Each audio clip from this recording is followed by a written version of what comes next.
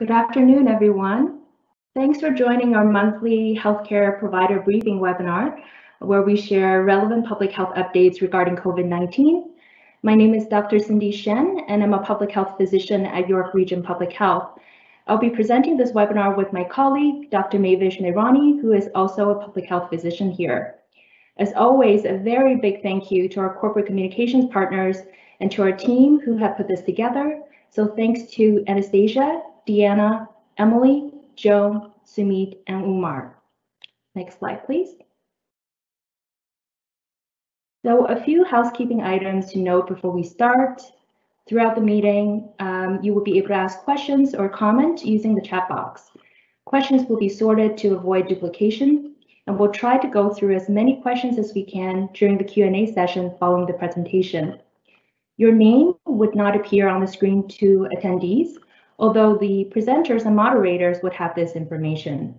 And this meeting will be recorded. So if you have any questions about the recording, please contact HEOC Liaison at the email address noted here. Next slide, please. To ask a question, you can click on the Q&A icon on the right side of the screen. You can then type your question in the compose box and select send. Questions will be screened by the moderator and posed to the presenters. As mentioned, we'll try to get through as many questions as possible during the webinar, and answers to any outstanding questions will be sent through the Public Health Matters listserv at a later time. The slide deck for this presentation will also be shared following the webinar. Next slide. So we'll be going over several topics today. We'll start with some local epidemiological data, including some information on variants. We'll then go through some provincial level updates, including the stay-at-home order, the latest self-isolation recommendations, and updated directive and guidance documents. Following that, we'll go through a number of topics related to vaccines, followed by additional resources, and finally the Q&A session. Next slide, please. So we'll start with some epidemiological updates. Looking at case counts over time in York Region, we have seen an increase in the number of daily cases since early March. However, the daily case count appears to have peaked on April 18th, which was 10 days after the stay-at-home order was enacted. And since then, it has steadily decreased. The the 7-day moving average also peaked back on April 18th. The daily case numbers for variants of concern and mutations of interest have similarly decreased. However, the proportion of cases that are of variant of concern or mutation of interest has remained steady, ranging from 75% to 79%. Next slide, please.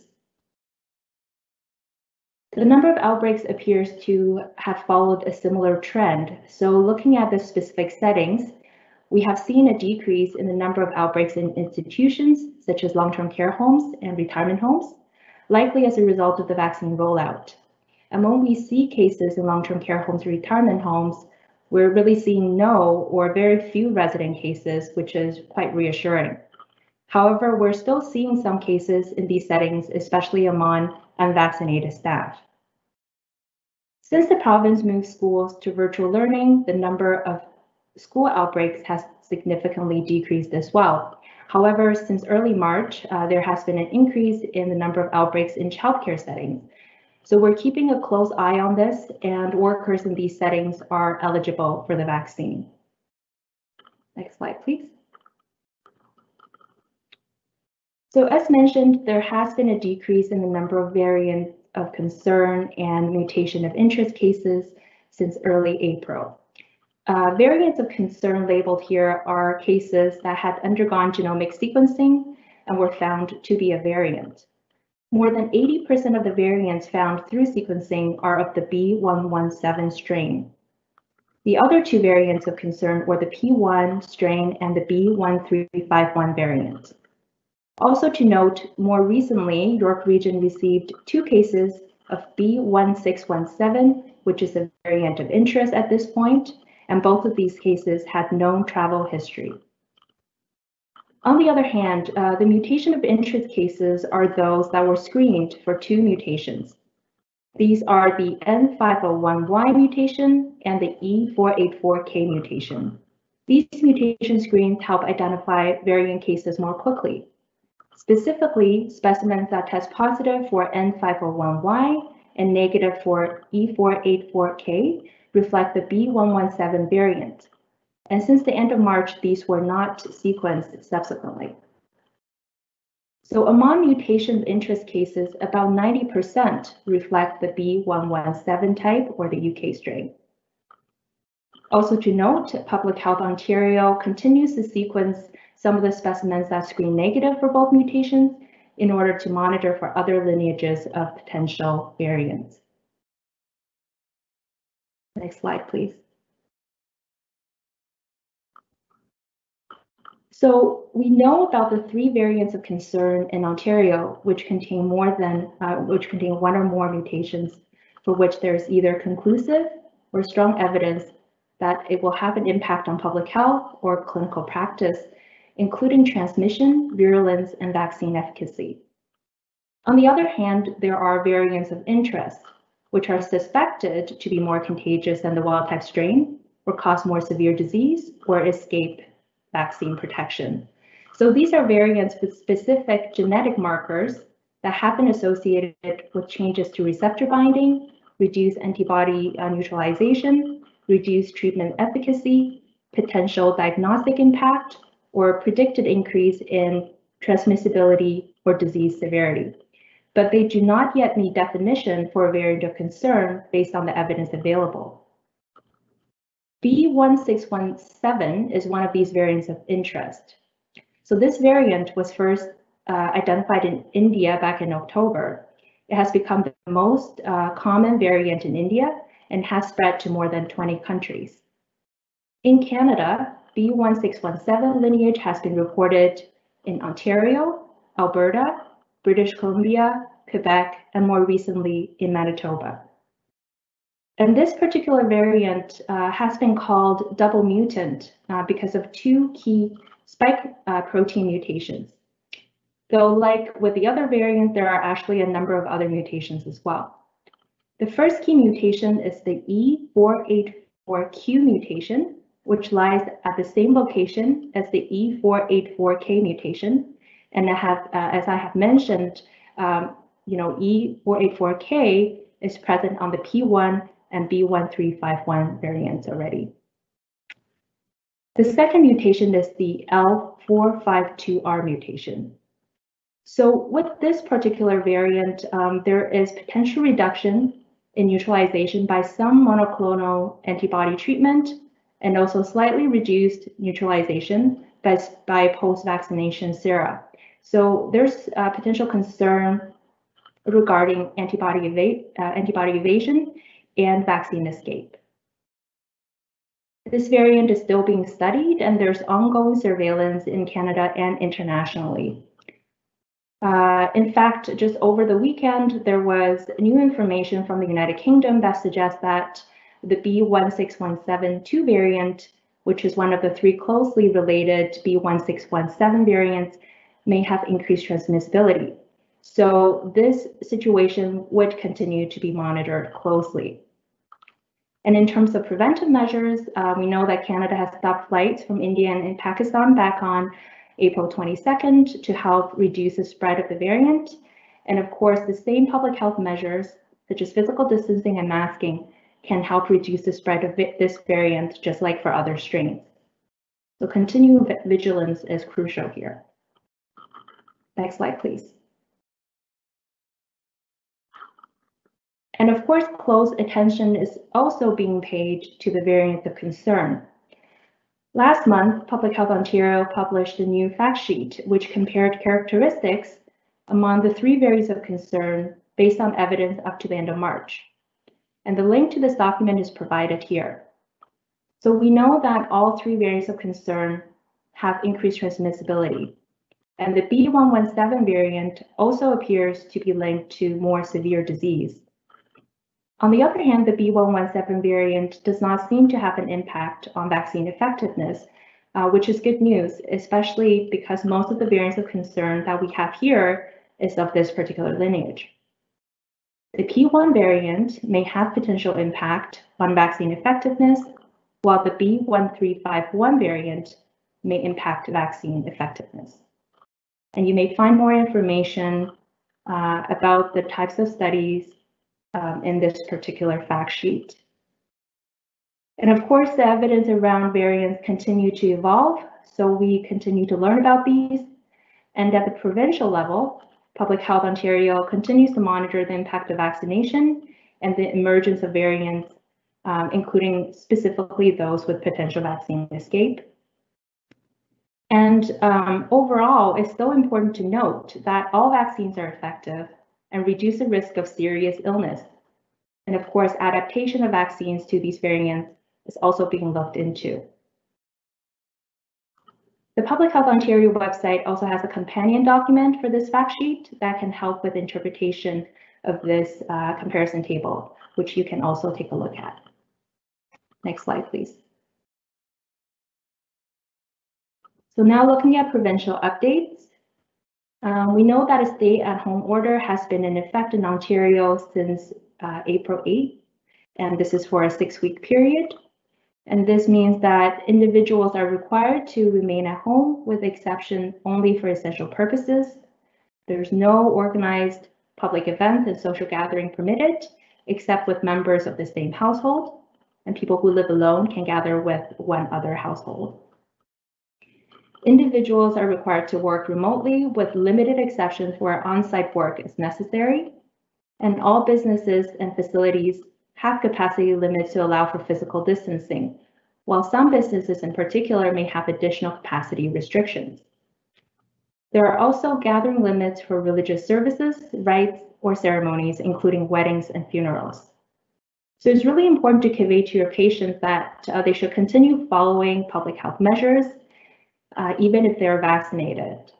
We know that it has been a while since the pandemic started, but we all really need to work together to help get the rates down. And the sooner we get this done, the sooner we may be able to resume some of these activities. And for more information on enhanced public health and safety measures, you can refer your patients to the York Region Public Health Safety Measures page. Next slide, please. So a couple of new guidance documents were released by the province just last week that highlighted a few points related to self-isolation. One was version 12 of the Management of Case and Contact document, and the other is a new interim guidance document for fully vaccinated individuals. So to summarize these recommendations here, essentially the following groups of people should self-isolate. Any confirmed or probable case, even if they're fully vaccinated. So for instance, if a close contact of a case becomes symptomatic, they should be considered a probable case and must self-isolate despite vaccination status. And of course, these cases would be followed by public health already. If someone is an asymptomatic close contact of a confirmed or probable case, they would need to self-isolate generally. And it will be really important for the contact to follow the advice of the local public health unit. Public health would consider whether the individual was fully vaccinated 14 days prior, the specific individual's circumstances, and any link to E484K mutation cases to make that determination about self-isolation in accordance with the latest guidance. And generally, anyone symptomatic should isolate and get tested, even if they had mild symptoms or if they were fully vaccinated. If they test negative and they're not a close contact of case, they can stop self-isolating 24 hours after the symptoms have resolved. Also, generally speaking, household members of symptomatic individuals should self-isolate until the symptomatic individual receives a negative test or is provided an alternative diagnosis by a healthcare provider. And there are a number of resources listed here related to self-isolation that may be helpful. Public Health Ontario has a document on when to self-isolate for household members and a document on how to care for a child who needs to self-isolate. The other thing to note is that if self-isolation is not possible at home, the York Region Voluntary isolation center can be an option, and the link provided here would have information regarding eligibility. Next slide, please. So this slide includes several recently updated guidance documents and directives from the province. I had already mentioned the latest version of the management of case and contact document. There's also the interim guidance for fully vaccinated individuals to help support local public health work. And another thing to note about the interim guidance on fully vaccinated individuals is that it really reiterated that even fully vaccinated people would need to continue following general public health guidance and infection prevention and control measures. And as mentioned, it discussed the number of populations and considerations for decision-making when it comes to self-isolation. The latest version of Directive 3, which is issued to long-term care homes, retirement homes, was also released just last week. And coupled with the latest guidance for long-term care homes, it provided information on the IPAC measures required, including consideration for vaccination status and vaccine coverage in the facilities. And of course, Directive 2 was issued last month to regulated health professionals regarding cessation of non-urgent and elective surgery. Next slide, please. So moving on to vaccine updates. We are in the middle of the phase 2 of the vaccination plan. The projected timeline of this was April to June. So in addition to the age-based rollout, there is a focus on high-risk congregate settings, hotspot communities, individuals with health conditions and their essential caregivers, and those who cannot work from home. Next slide, please. So as of today, COVID-19 vaccine appointments in York Region are available to the groups listed here. Those aged 40 years of age and older who live in York Region, those aged 18 years of age and older who live or work in the 16 high priority communities, individuals who cannot work from home and listed in both Group 1 and Group 2 of the provincial COVID-19 vaccination plan. In fact, Group 2 becomes eligible effective today. Also, individuals with highest, high, and starting today at-risk health conditions, and all healthcare workers, including those who work from home. So the plan moving forward is that during the week of May 17, those aged 30 years and older who live in York Region would become eligible for the vaccine, and by the end of by the week of May 24th, the goal is really that those aged 18 years and older who live in the region would become eligible for the vaccine. Also to note, York Region announces new eligibility every Monday, depending on vaccine availability, and we're aligning with the provincial eligibility criteria. To receive updates on vaccine eligibility, you can tell your patients to visit york.ca/COVID-19 vaccine regularly and to follow York Region social media channels. And your patient can select the group that they belong to, and the website would also provide information on where they would be able to get the vaccine in terms of the specific locations available. Next slide, please. So here are the at-risk conditions that are now newly eligible for the vaccine.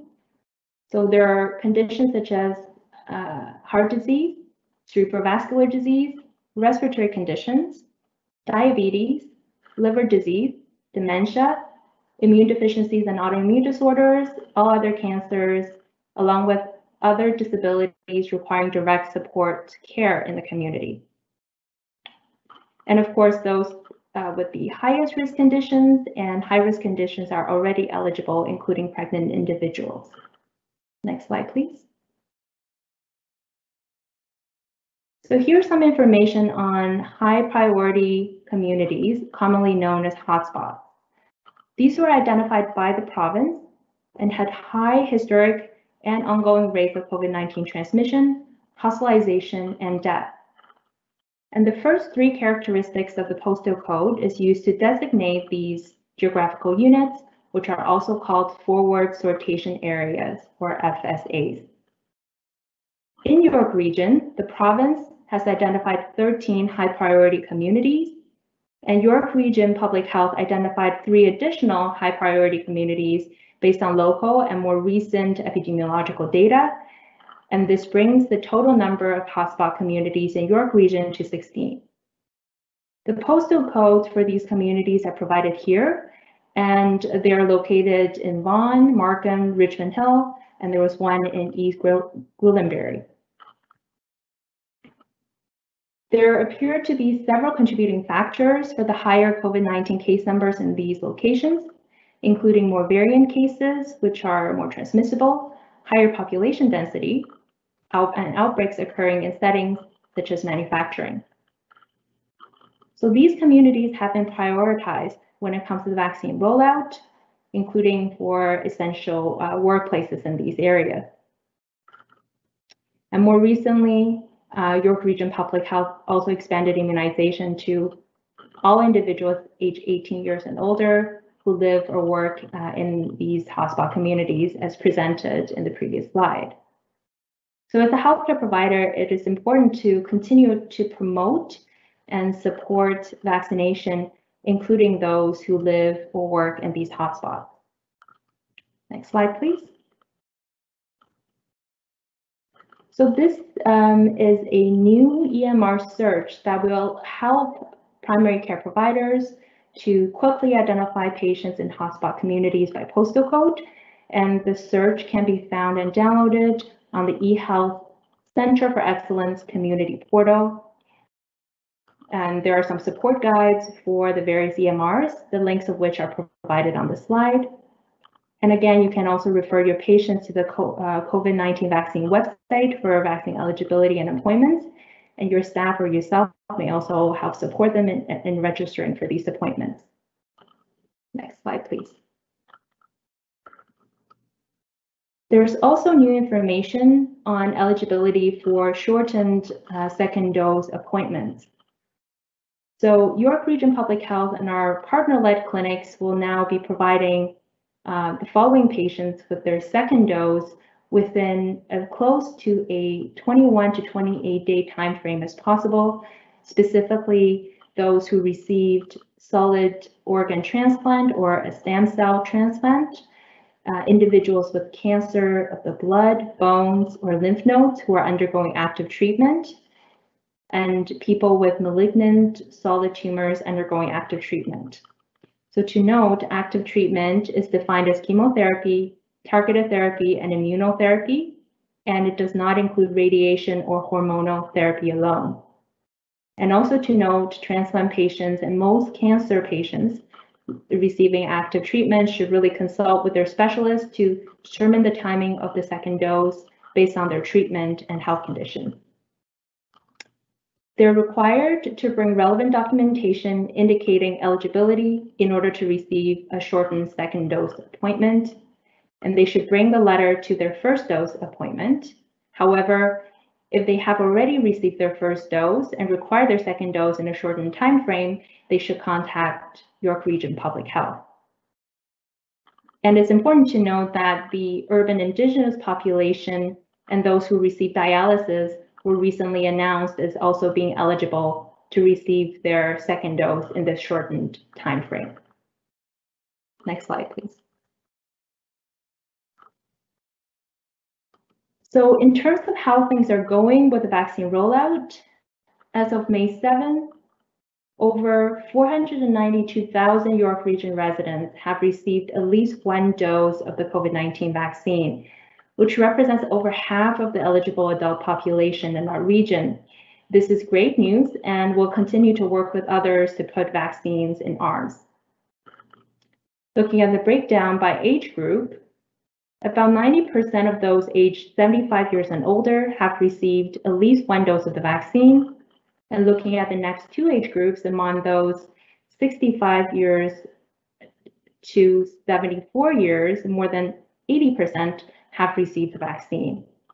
And age groups between 50 and 65 years of age also had good vaccine coverage, ranging from 55% to more than 70%. The younger age groups currently have lower vaccine coverage given the way the vaccines were rolled out, but this will continue to increase with expanded eligible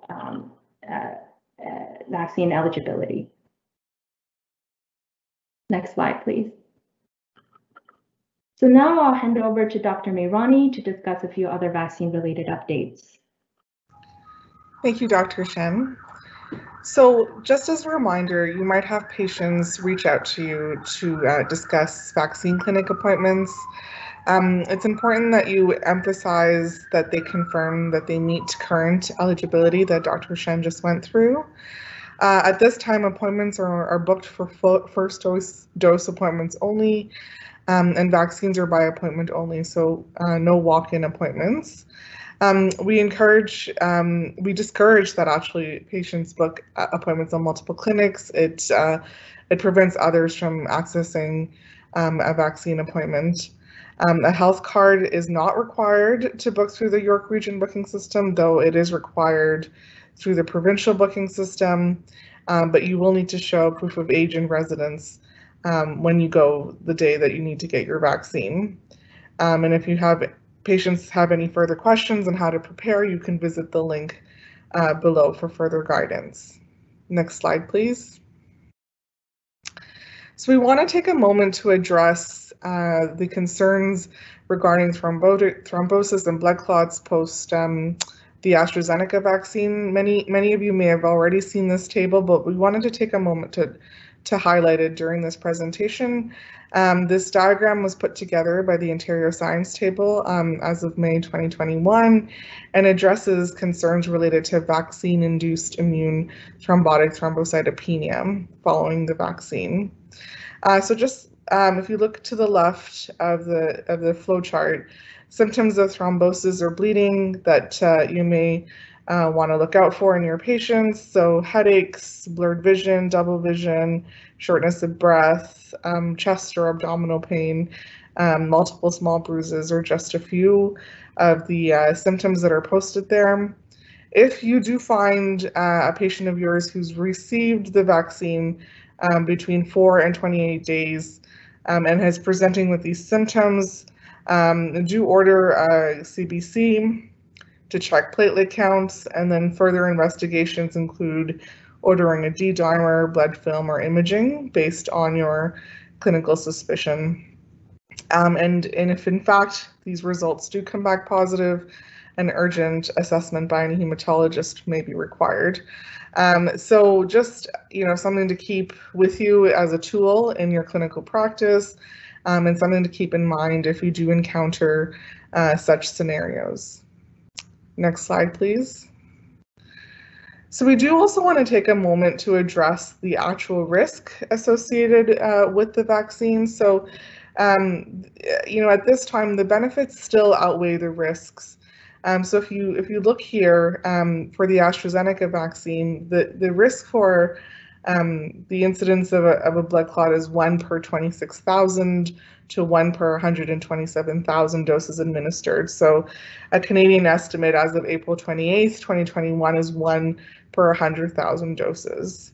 We're going to talk a little bit about the Johnson & Johnson vaccine, which has not yet been made available in Canada, but has been previously discussed in our presentations. The risk, again, is 1 per 500,000 doses administered. But if you want to put it into perspective for your patients, the risk of being in ICU among COVID-19 cases is 1 in 100 Canadians. And of course, that is an outcome that we want to absolutely avoid. There have been over 1.1 million cases of COVID-19 in Canada so far, and COVID-19 has killed over 24,000 Canadians. So at this point, our messaging is still the same, that we encourage as many people to get vaccinated.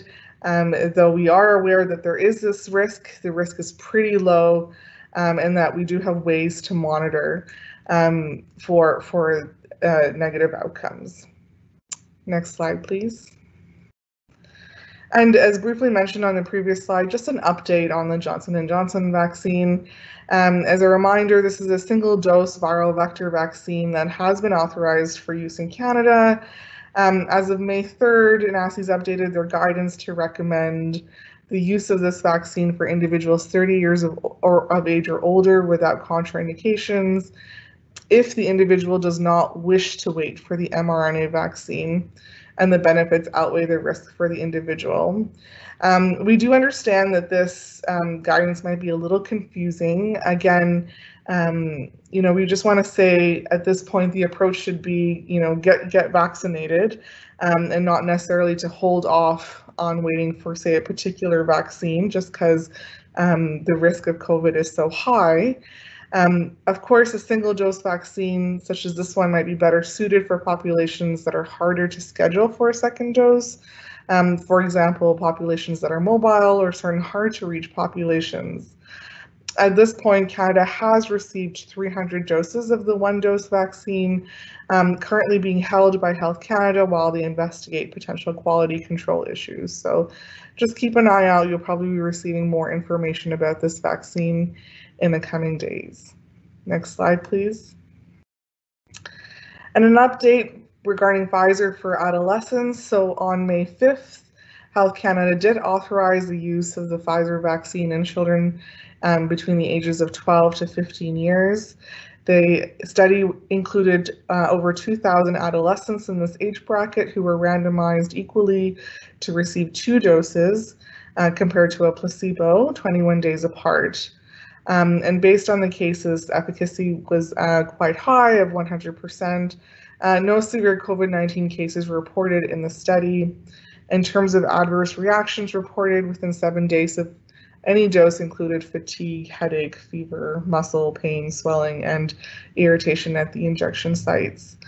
At this point, we don't have any information of when Health Canada or the provincial or the province will approve the use of Pfizer for adolescents. So again, something to keep your to be waiting for more information, but something that we'll probably getting more advice regarding in the coming weeks. Next slide, please. And another very hot topic has been vaccines and pregnancy. As many of you are probably aware now, the government has amended and made pregnancy risk level to the highest risk. So at this point, you may have had many pregnant individuals reach out to you regarding should or should they not get the vaccine. And I'm sure you've had this discussion about potential risks and benefits.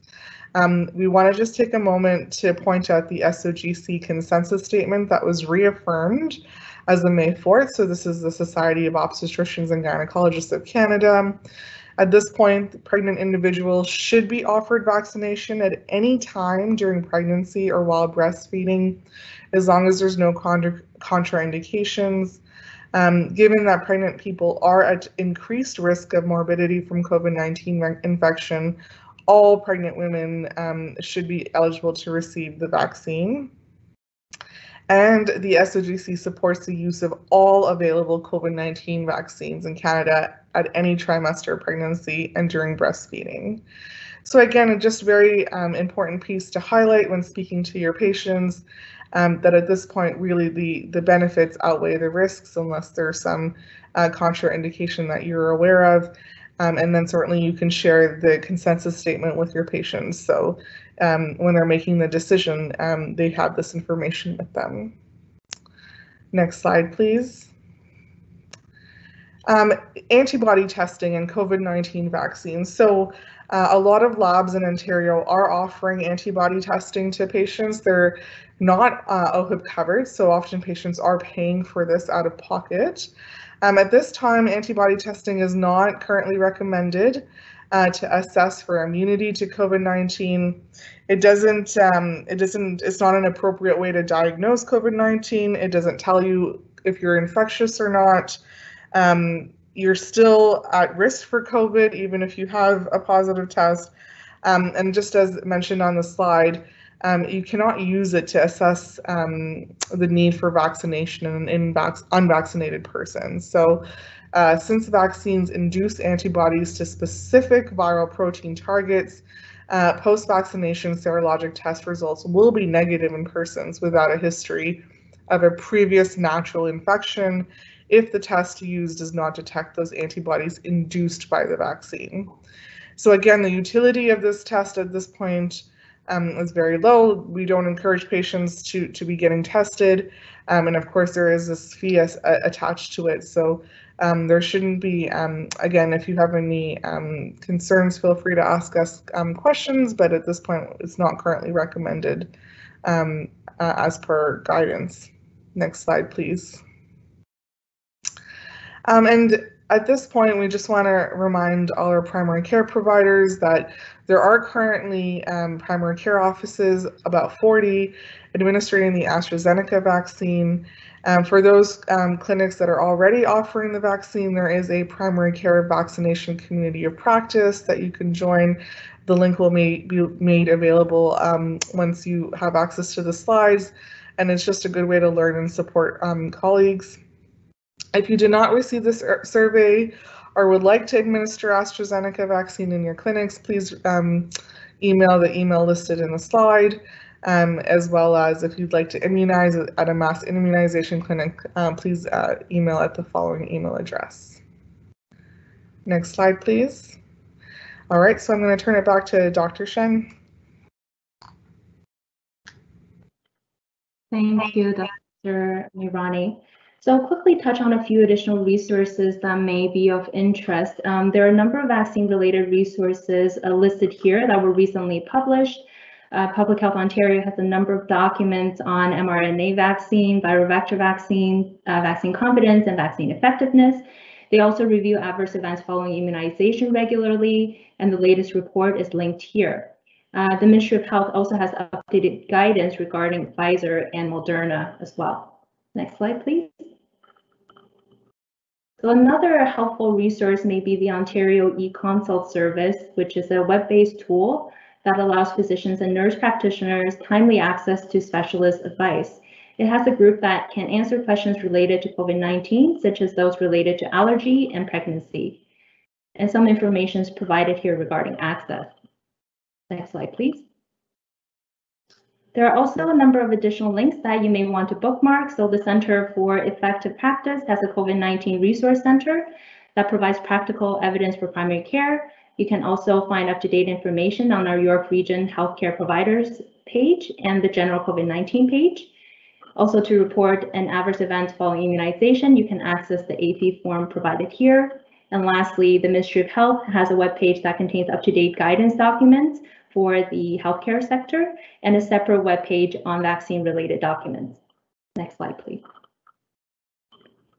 So that concludes the presentation portion of the webinar. So now we'll take a look at the questions that you have sent.